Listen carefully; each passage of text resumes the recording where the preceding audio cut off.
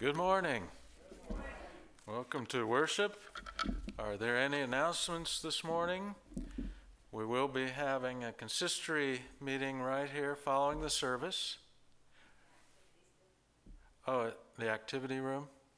Okay, over there. We'll have it there. Following this service today. And we thank God for this time together.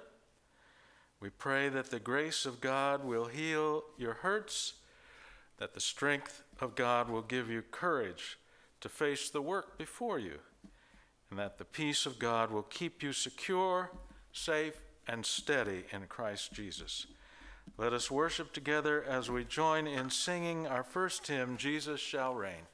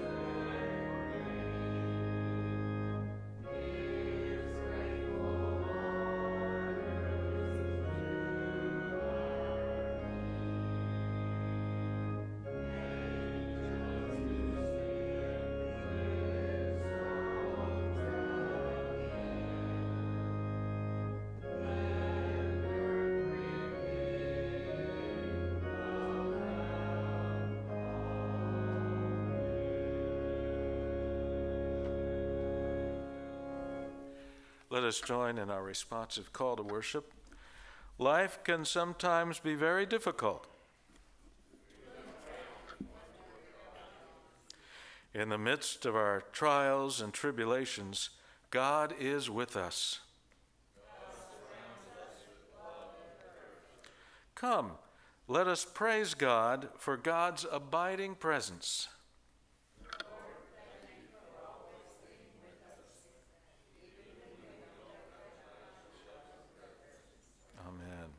And so I ask you, members of Grace Lower Stone Church, what do you believe in? Let us join together in the Apostles' Creed. I believe in God the Father Almighty, maker of heaven and earth, and in Jesus Christ, his only begotten Son, our Lord, who was conceived by the Holy Ghost, born of the Virgin Mary, suffered under Pontius Pilate, was crucified, dead, and buried. He descended into hell. The third day he rose again from the dead. He ascended into heaven and sitteth on the right hand of God the Father Almighty. From thence he shall come to judge the quick and the dead.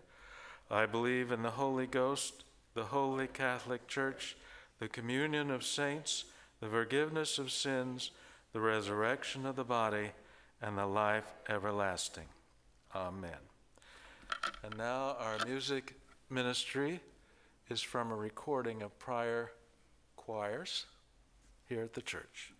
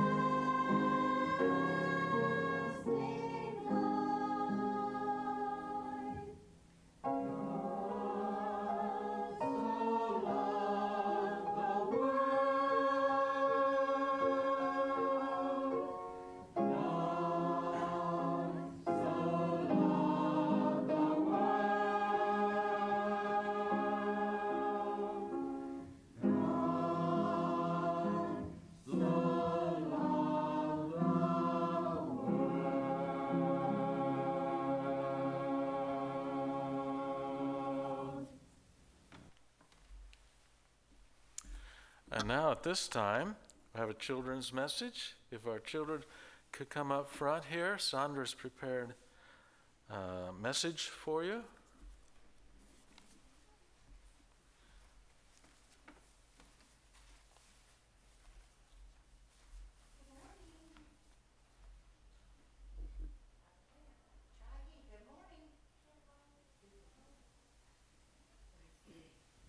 Are we on?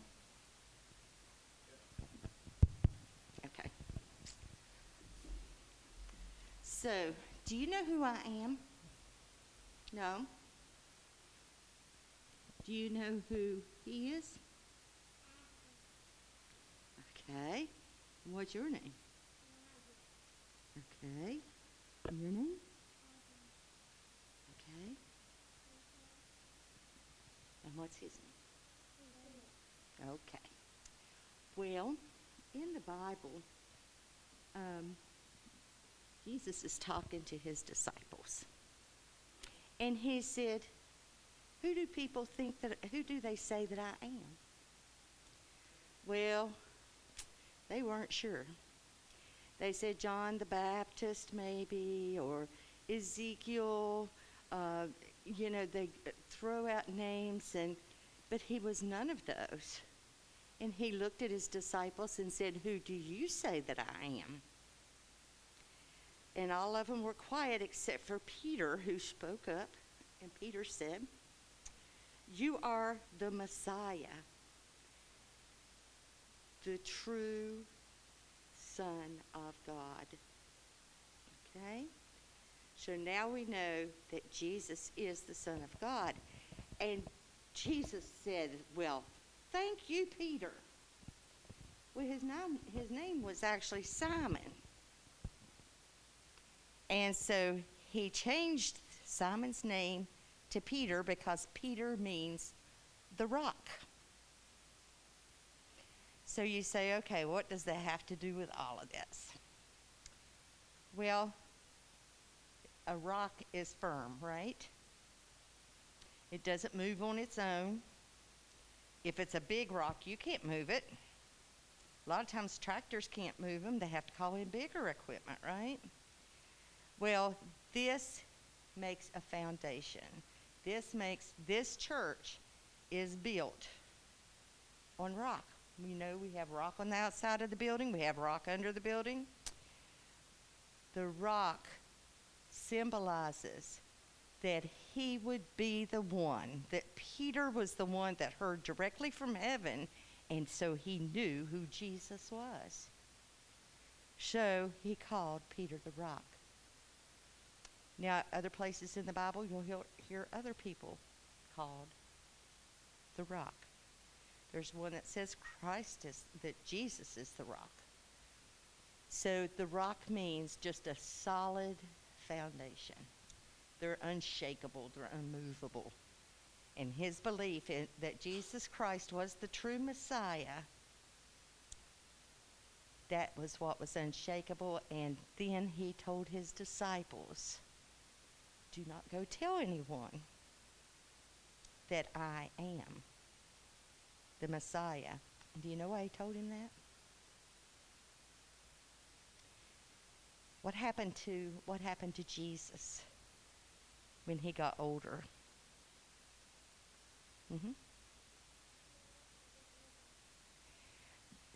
They hung him on the cross, right? He hung on the cross, he died, and he rose in 3 days. So he is Christianity. That's where the name Christ is, Christianity. And Peter was the one to start, that had the first belief in what Christianity really was. This was a hard lesson for me to do. Okay, can you tell that? All right. Any questions? Let's bow our heads in prayer. Dear Heavenly Father, we just thank you for this beautiful, cool day that you've given us today. We pray that you be with each and every one of these children and all of the other participants as we go throughout the day, that you will keep us in your loving care. Lord, we open our hearts and minds to the people that are in need of prayer right now, and we just pray, Lord, that you be with them. Now bless these children, and thank you for your Son, Jesus Christ. Amen.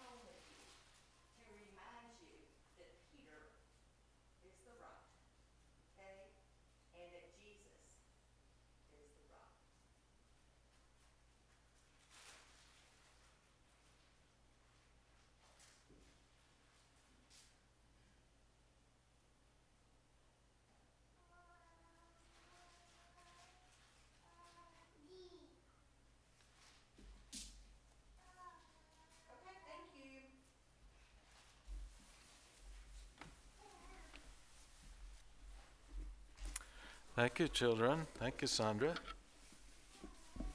I thought for a moment you might have rock candy. Remember rock candy? Hard to find nowadays. Well, that's great. this point, we come to our pastoral prayer. Are there any names we need to lift up today, especially in prayer?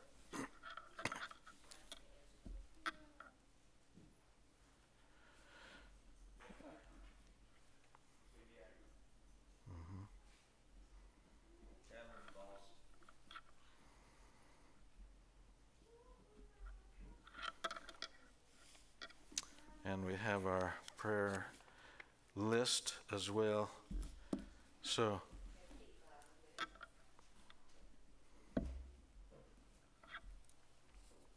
let us take these names and others, join our hearts and minds in a time of prayer to the Lord. Let us pray.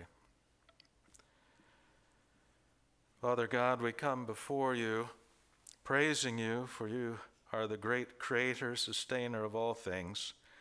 You are all righteous, all holy, all powerful, and all loving. And we thank you that in Jesus Christ we can come before you because his shed blood has cleansed us from all sins, and you hear our prayers in his name. Father God, we thank you that you care for us and invited us to cast our cares upon you. And so we lift up these whom we've named and others that we name silently in our hearts at this time.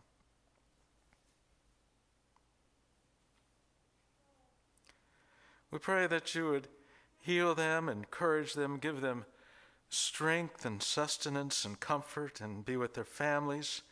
May they know your surrounding presence, and that you will never leave them or forsake them, no matter what they experience or are going through. And we pray, O Lord, for others who might be anxious or depressed or worried, that you would bring your peace that passes all understanding to guard their hearts and minds in Christ Jesus. We pray for those who are going through this pandemic, that you would heal them, and we give you thanks for those that you have and are healing and returning to wholeness. We pray for doctors, nurses, CNAs, others who are treating these patients, that they would not be overwhelmed, but sustain them and strengthen them too. Lord, we pray this morning for those who are in the lines of the fires in California. Pray that you would give them safety and protect them. And we pray for the firefighters and the first responders, that they would be strengthened, that they would not be overwhelmed. We thank you for them and ask for your protection upon them. Lord, we pray for those who are in the paths of these 2 hurricanes coming this week. Pray that they might find higher ground and safety, and that you would protect them as well, and that people would have the resources they need to sustain them. And Lord, as we pray for all these physical dangers and powerful material manifestations, we pray, Lord, for spiritual truths, that people would turn to you even more encouragingly and find rest for their souls in Jesus Christ. May they see these times that we are in as a time to set their priorities aright and straight, and to lift you high, and to lift up their own minds and thoughts to the heavens, and not always on this earth. And may those who do not know you be led by the Holy Spirit to receive Christ today and this week as their Lord and Savior. You might bring them into your kingdom, preparing subjects for your rule. Lord, we thank you for your word, which will never pass away, and it is a sure rock and a guide for us, a light unto our feet, a lamp unto our paths. We thank you, Lord, for its promises. And we know that all its promises and your promises are yes and amen in Jesus Christ. Lord, we pray for those in authority, the president, vice president, governor, mayors, others, for we know that there is none in authority except those whom you have placed there, Lord. And we pray that they would be guided by your Spirit to seek peace and quiet, that we might live in all godliness and holiness, and that all people would come to a knowledge of the truth and salvation in Jesus Christ. Lord, we thank you that we can gather in freedom today and to worship you as you have told us to worship in your word. And we pray for other churches that they would be strengthened by your Holy Spirit and used by you even and especially in this time of trial and crisis to bring the news and the good news of Jesus Christ and the gospel of the kingdom, that others may be gathered in to your praise and glory. We thank you, Lord, for hearing our prayer from our hearts today, and we also pray now that you would hear our voices as we join together in praying the prayer that Christ taught us, saying, Our Father, who art in heaven, hallowed be thy name. Thy kingdom come, thy will be done, on earth as it is in heaven. Give us this day our daily bread, and forgive us our debts as we forgive our debtors. And lead us not into temptation, but deliver us from evil. For thine is the kingdom, and the power, and the glory forever. Amen. Our Old Testament reading is found in the book of Psalms today, and we are reading from Psalm 138. And in this psalm, we see a special note about God's word in verse 2, where he says, You have magnified your word above all your name. We give thanks for God's word, the rock upon which we stand. Hear God's word from Psalm 138. I will praise you with my whole heart. Before the gods I will sing praises to you. I will worship toward your holy temple and praise your name for your loving kindness and your truth. For you have magnified your word above all your name. In the day when I cried out, you answered me and made me bold with strength in my soul. All the kings of the earth shall praise you, O Lord, when they hear the words of your mouth. Yes, they shall sing of the ways of the Lord, for great is the glory of the Lord. Though the Lord is on high, yet he regards the lowly, but the proud he knows from afar. Though I walk in the midst of trouble, you will revive me. You will stretch out your hand against the wrath of mine enemies, and your right hand will save me. The Lord will perfect that which concerns me. Your mercy, O Lord, endures forever. Do not forsake the works of your hands. This is the word of the Lord. Thanks be to God. Let us join in singing the good old hymn, Blessed Assurance.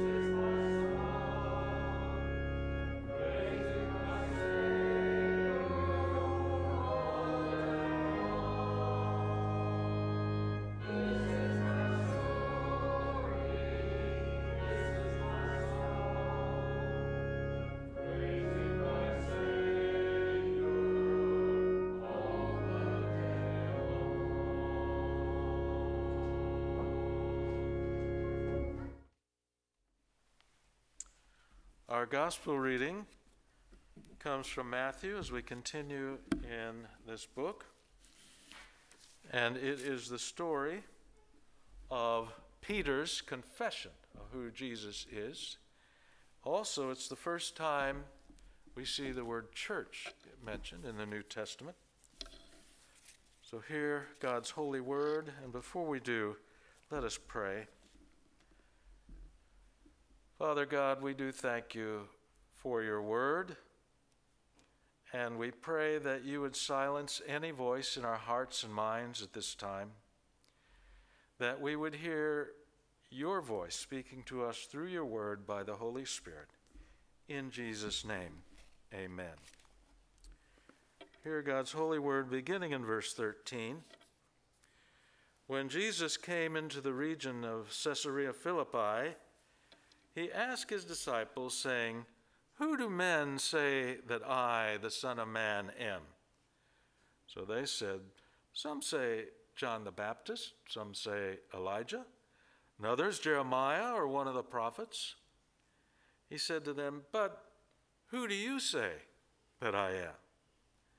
Simon Peter answered and said, "You are the Christ, the Son of the living God." Jesus answered and said to him, "Blessed are you, Simon Bar-Jonah, for flesh and blood has not revealed this to you, but my Father who is in heaven.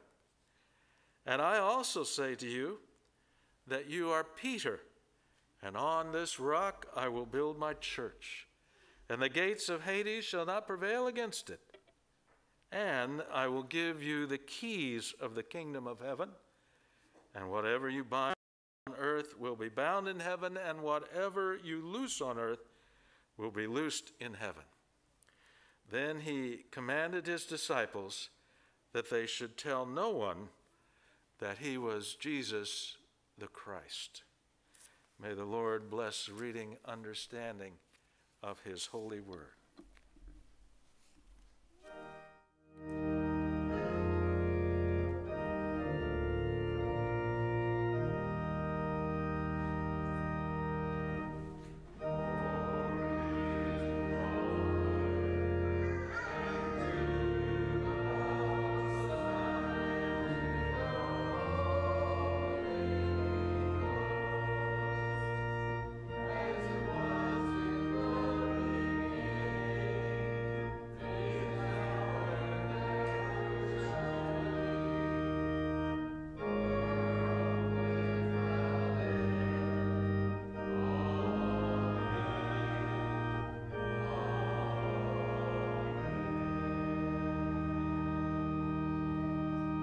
Let us bow in prayer. May the words of my mouth and the meditations of all our hearts be acceptable in thy sight, O Lord, our rock and our Redeemer. Amen.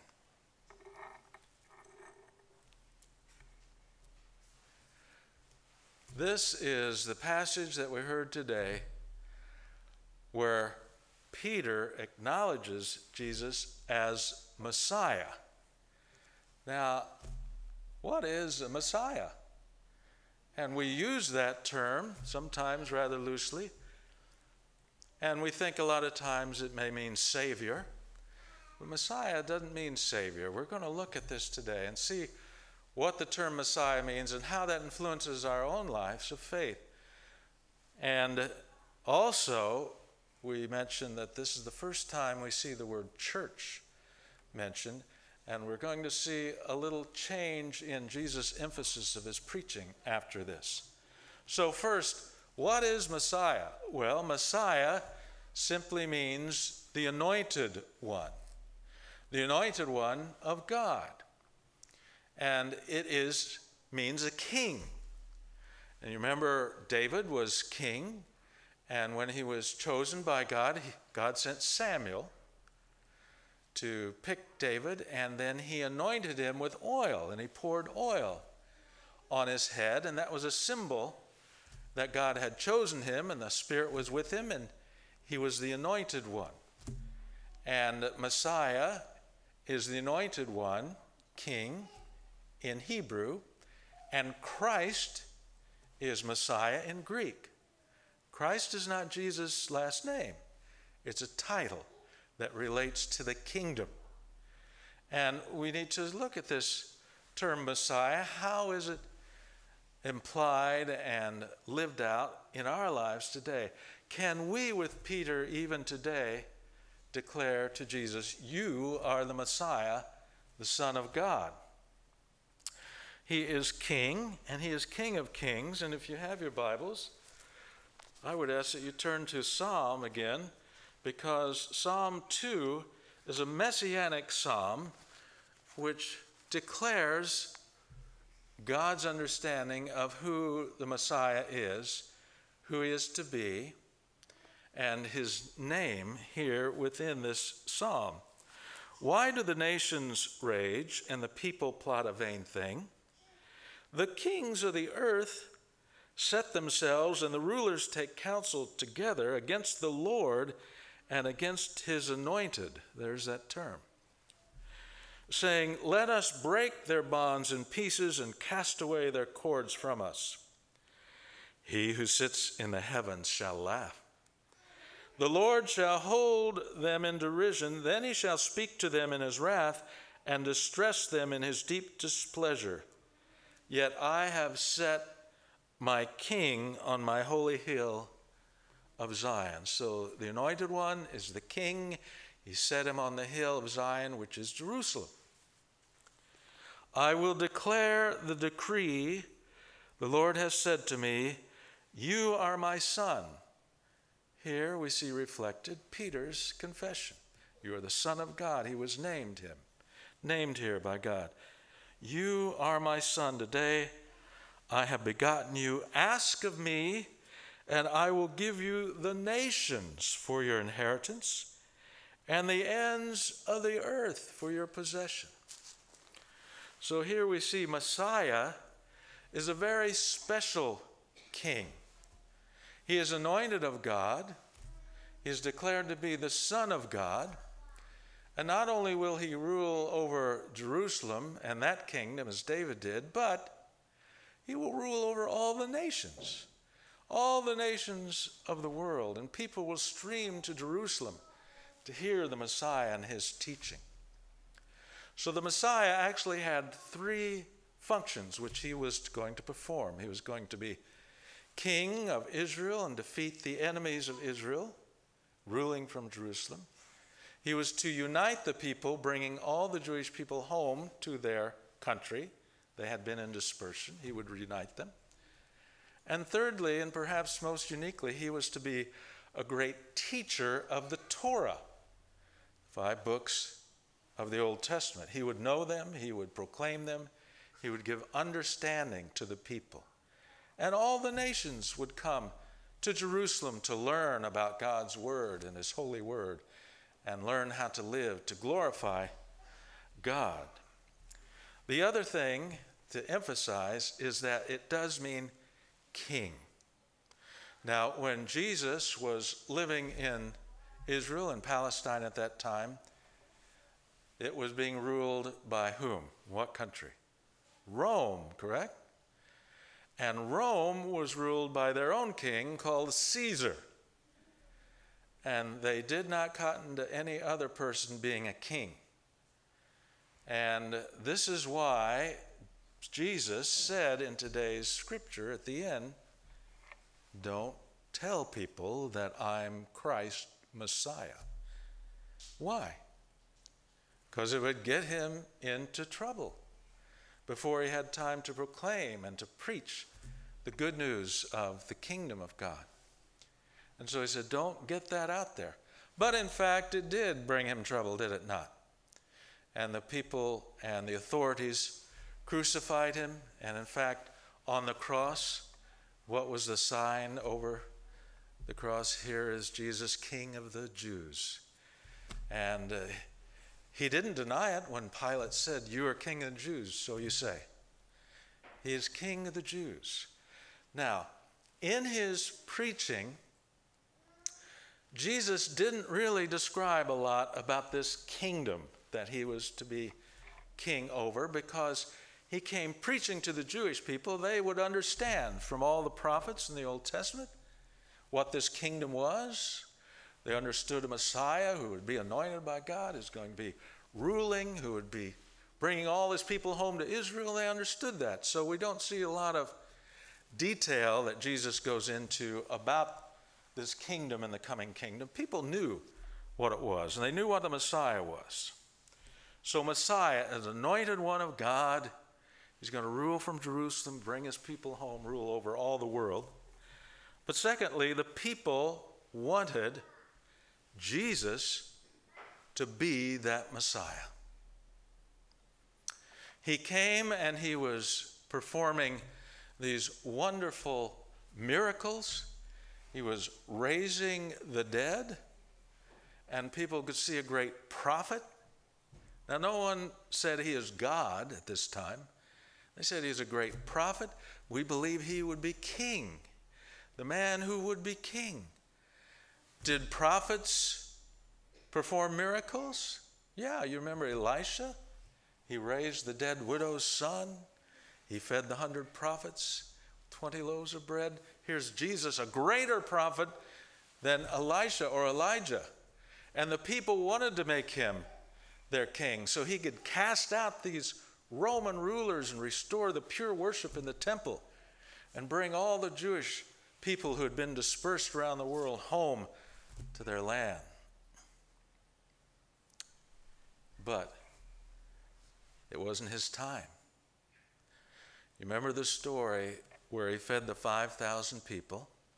Well, 5,000 men, probably 10 or 15,000 people. After that miracle, it says that Jesus knew and felt and was determined that the people were going to make him king by force. And so he withdrew himself and went to a mountain to pray all night. He knew that they wanted a king, and he knew that they were going to try to force him to become king at that time. He said, no, it's not my time yet. What is the other place where they really welcomed him as king in the New Testament? Well, Palm Sunday. Here he is entering Jerusalem. The people are putting palm fronds down in front of the donkey as he's coming in. That putting palm fronds down is a reminder of when Judas Maccabeus entered Jerusalem and recaptured it from the Greeks. They welcomed him in that way as a king. And they were welcoming Jesus as the king Messiah anointed who would take over and get rid of the Romans and become the king here. But it wasn't his time. It was not to be. He came offering the kingdom to the Jewish nation, but they rejected him. The leaders rejected him. And he had said at the beginning of his ministry, repent, for the kingdom is nigh. It is near. I'm offering it to you as the Jewish people to fulfill the covenant promises. But they rejected him. And so we see a change in his preaching. After this, Jesus would no more preach that the kingdom is nigh. He would preach there must be a postponement before the coming of the kingdom with Messiah ruling in Jerusalem over all the nations. He said the time is now. There's going to be a time later on. Now he emphasizes the church. And we see the emphasis with this ecclesia, which means church, gathering, assemble. And it is a time to extend the welcome of God's rule and salvation beyond just the Jewish nation to all the Gentiles. And so he proclaimed the good news to the Gentiles as well. They can come in to this coming kingdom. And now he would proclaim that there are certain things that had to happen now before the kingdom comes. You remember his disciples were sitting outside the temple, looking at the temple, and they said, Jesus, look at all these wonderful, mighty buildings. And what did Jesus say? There's coming a time when not one of these stones will be left on top of the other. They're all going to be thrown down. And they say, what? Tell us about this time. He says, well, there's going to be wars and rumors of war. There's going to be earthquakes. There's going to be double hurricanes. No, he didn't say that. But there's going to be things coming like this. And he says, when you see all these things coming about, know then that the kingdom is nigh. You see that? Then the kingdom is nigh. There's going to be these horrible things coming. And there's going to be tribulation as such that the world would never know, and that even the elect would be deceived unless he came again. And so he's opening this understanding of the kingdom and when the Messiah is going to come, the anointed one, to this future time. And now he's saying even the Gentiles can come in. They'll be prepared for this kingdom when it comes and when I return, the Messiah. And so the church is born after the resurrection. Remember, on Pentecost, the Holy Spirit comes, pours out on these disciples. And they have marvelous gifts of healing and prophecy. In fact, Peter says, you know, this was proclaimed and prophesied by Joel, you remember. At the end times, I will pour out my spirit upon all people, all men and maidens, and they will prophesy. Well, was the Spirit poured out on all people? Was it the end times? No. But it was a sign of the end times that's coming. And when Christ returns, he will baptize with the Holy Spirit, as John prophesied. Even all creation will be renewed by the Spirit, the same Spirit that resurrected Christ. And we will be resurrected. We will be baptized with the Holy Spirit. And the works that Jesus did, we will even do greater in this millennial kingdom that's coming. So you have the Holy Spirit when you believe in Christ. It's a channel for Christ to live in you by faith in your heart. But it's also an earnest. What do I mean? Have you ever made an earnest payment on a house? You know, it's your pledge that you will buy this house. It's for sure. Well, the Bible says the Holy Spirit is an earnest to you and to me that we will be glorified one day by the coming of the Lord. Don't give up hope. It's going to happen. And so now Christ is able to live in us by the Holy Spirit, and we know when he returns, all things will be made new then. And all the nations will worship at Christ's feet and proclaim him Lord and Savior. So we have been given this earnest to prepare us. And Peter proclaimed that at the coming of Pentecost. And also, Jesus says, you know, Peter, you're going to be the rock, like Sandra showed us today. You're going to be the rock. Well, was it just Peter, the person, who's the rock? Or was it really his confession that Jesus is the Son of God, Messiah? That's the rock upon which the church is founded. But Peter himself will go on, and he will proclaim this salvation in the kingdom to the Gentiles. In Acts 10, you remember when Cornelius came and he brought his Gentile friends, and they heard the gospel and they began speaking in tongues, and Peter said, well, we can baptize them. They've received the gospel now. And he says, before this, we weren't even allowed to go into a Gentile's home. And now it's opening up. Peter was used of God. And then later on, there came a question. You remember, well, can Gentiles really come in and be a part of us if they're not going to be circumcised, if they're not going to follow all the rules of the Torah? And Peter said, why put a burden, a yoke on them that we don't even keep perfectly? No, he said, here's the thing. You know, there's a couple of things. They don't have to become Jews to be saved. That was a new understanding.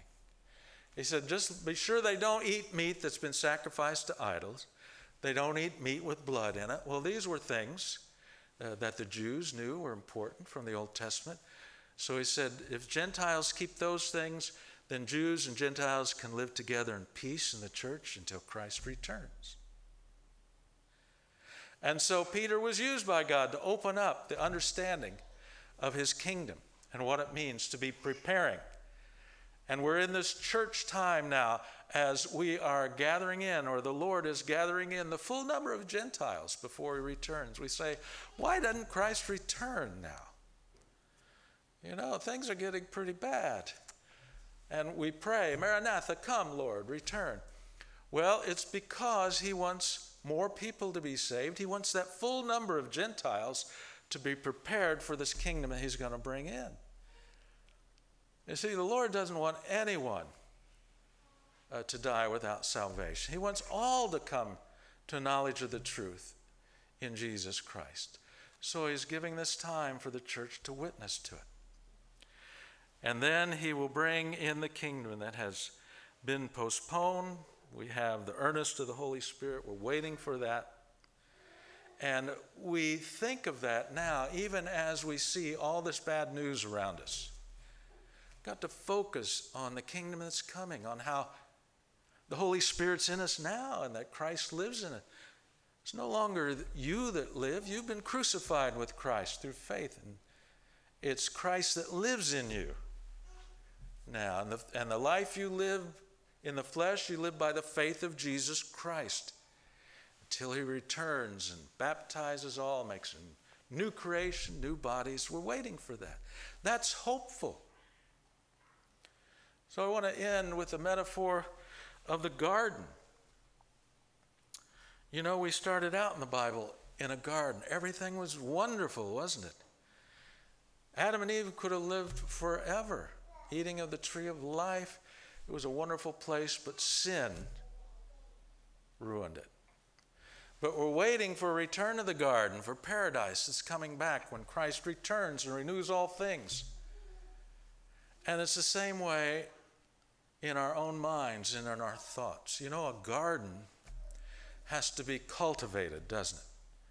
Just not run wild. You have to plant what you want to grow, and you have to water it and fertilize it. Then you have to pull up those plants that you don't want growing, and it's very orderly and it's beautiful. Well, that's the way it is with our own minds and our thoughts. We can't just let any thought take root in our minds and grow and push out the beautiful thoughts that we have.